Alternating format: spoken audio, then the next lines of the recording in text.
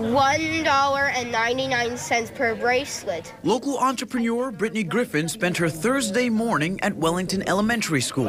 So what made you guys focus on mental illnesses? Giving pointers to students about the 75 different business ideas they came up with this semester. It was the final step of a new school program that aims to get young black kids interested in becoming an entrepreneur. This was not even a thought.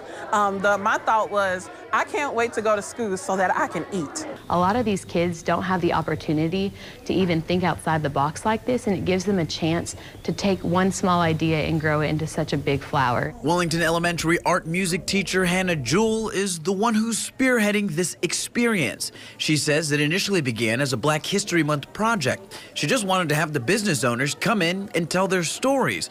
But those stories sparked an interest in these kids. Third, fourth, and fifth graders created groups of 4, and in those groups they created their own business ideas. And on Thursday, they presented their ideas to the very business owners who inspired them. I love that you guys are taking that initiative and running with it. Now, this is the first time the school has held an event like this, but it definitely won't be the last. In fact, Jewell says she hopes the partnership between the students and the business owners becomes a lifelong one. Some of the business owners have actually talked about pairing over the summer, and I want the business owners to see that they can pair with, work with JCPS and then connect with their community, not just adults, but kids as well.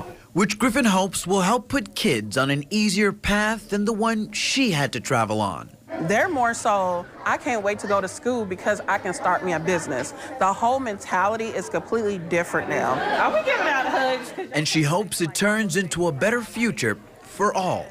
In Louisville, Manoj Kungwari, WLKY News.